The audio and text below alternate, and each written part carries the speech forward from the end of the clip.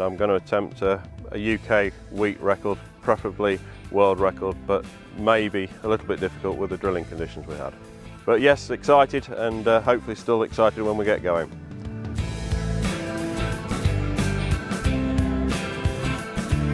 Initial thoughts is UK record, close to world on this little bit here, but it happened to be last night, it went downhill, so we'll have to see.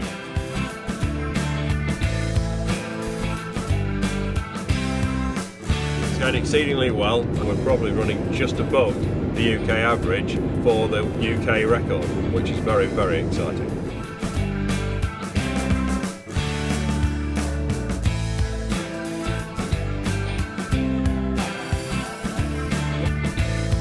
What it seems to be is after 4 hours we're down to the last trailer, and if the yield is right we'll get the record, the UK record, on the final trailer of the day.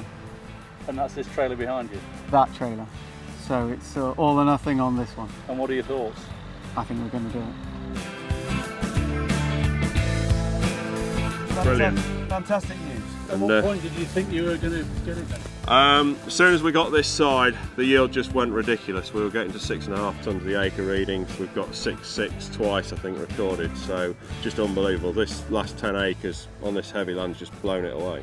To Tim, hard work, to great farming, to breaking the UK record, absolutely fabulous. Couldn't have done it without all that hard work. Well done, Tim. Well done. Cheers. Cheers.